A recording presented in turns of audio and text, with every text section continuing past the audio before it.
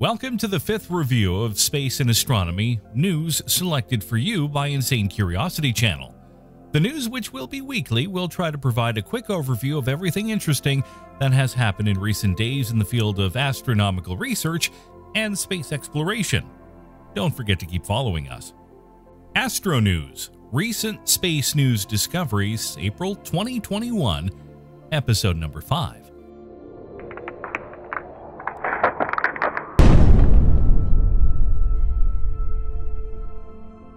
Number 1. Despite its relative proximity, Venus is not an easy planet to study. It is always prospectively close to the Sun, and this makes observations conducted from Earth very difficult. The surface is also perpetually hidden by a thick blanket of clouds, so that some fundamental characteristics such as the distribution of internal mass and variations in the length of its rotation period have long remained unknown. However, the cloud blanket can be pierced with infrared observations at certain wavelengths, and even better with radar observations. And that's what Jean-Luc Margot of the University of California has done. Leading a team of researchers, Jean-Luc examined the planet for a full 15 years straight. From 2006 to 2020, radar signals have been sent from California to the planet using the Goldstone Solar System radar, then collecting the return echoes with the same antenna, and with that of the Green Bank Telescope, located in West Virginia about 3,000 kilometers away. With this technique of the double antenna called radar speckle tracking, it was finally possible to accurately measure important parameters such as the orientation of the axis of rotation, the speed of precession, and the period of rotation.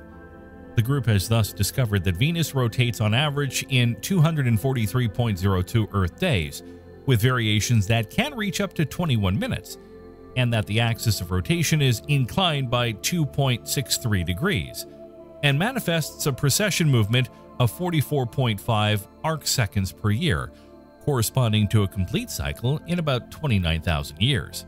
Very similar to the precession period of the terrestrial axis, which is completed in 26,500 years. It was also possible to measure for the first time the diameter of the nucleus of Venus, which was found to be very similar to the Earth's nucleus, both in size, 7,000 kilometers, and in composition, mostly iron and nickel. In short, a lot of new data is coming from the planet that has been considered impossible until recently. It is a sign of a renewed interest from space agencies. Number 2. China has sent the main module of its future space station into space, kicking off a series of missions aimed at completing the construction of the station by the end of next year. The Long March 5B Y2 rocket carrying the Tianhe Harmony of the Skies module lifted off from the Wenchang launch site on the southern coast of Hainan Island at 11:23 a.m. Beijing time on April 29th. Tianhe will serve as the management and control hub for the Tiangong Heavenly Palace space station, with a hub for docking up to 3 spacecraft at a time for short stays or 2 for long periods. Tianhe has a length of 16.6 meters, a maximum diameter of 4.2 meters, and a takeoff mass of 22.5 tons, the largest spacecraft so far developed by China. It will house the environments where the astronauts will have to live and work, in orbit between 340 and 450 kilometers from Earth. It will constitute the central part of the space station around which other modules will be attached during the next months. The station will be T-shaped with the central module in the center and capsule laboratory on either side. Each module will have a mass of more than 20 tons.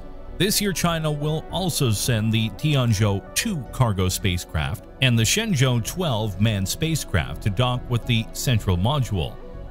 On board the Shenzhou 12 will be 3 astronauts who will stay in orbit for 3 months. Excluded from the International Space Station, where Russians, Americans, Canadians, Europeans, and Japanese collaborate, China is therefore building piece by piece its celestial palace. The ISS will cease its activities in 2024. At that point, the Chinese could be the only ones to inhabit the Earth's orbit. Number 3. Some sad news. Michael Collins, protagonist of the Apollo 11 mission that took Neil Armstrong and Buzz Aldrin to the moon, died in Florida on April 28th at the age of 90. Collins was part of an even more restricted club than the one to which the 12 moonwalkers belonged. Collins, in fact, was the pilot of the command module. The first of 6 in their respective missions remained in orbit to await the return of those who had meanwhile descended to the lunar surface. Of these 6 of this somewhat forgotten category inaugurated by Collins, now only one remains alive, the 86-year-old Ken Mattingly of Apollo 16. A decisive and delicate role, but necessarily less exposed to glory than those who had left their footprints on the lunar dust. In fact, only these 6 astronauts lived part of those missions in solitude, a situation that required great self-mastery. Collins was alone for 28 hours and 30 lunar orbits. He was among the few men in the world, at least in countries that had achieved a certain development, who did not see even a single image of the moon landing on live TV. As the Houston control room pointed out to him, "It's all the same," he replied. As his daughter wrote in a statement, Collins had been ill for some time. "I'm sorry to share that our beloved father and grandfather died today after a brave fight against cancer. He spent his last days peacefully with his family. Always faced the challenges of life with elegance and humility, as well as his last challenge, this one. We will miss him terribly. Still, Mike has lived his life. We know how lucky we are. We respect his desire to celebrate, not mourn his life. His keen wisdom, quiet sense of purpose of the universe." Collins always felt he was one of the luckiest people ever. "Usually you find yourself too young or too old to do what you really want to do," he said in an interview he conducted with himself in 2009. But think about it. Neil Armstrong was born in 1930. Buzz Aldrin, 1930. Michael Collins, 1930. We came at the right time. We survived a dangerous career. But at least for myself, it was 10% wise planning and 90% blind luck. Please put lucky on my gravestone. The thing I remember most," he later recounted, "is the image of planet Earth from a great distance. Small, very bright, blue and white. Shining, beautiful, serene, and fragile. Goodbye, Michael. Have a good trip. And thanks for everything." Hang on a sec before we continue. Be sure to join the Insane Curiosity channel. Click on the bell. You will help us to make products of even higher quality. Number 4. And 3.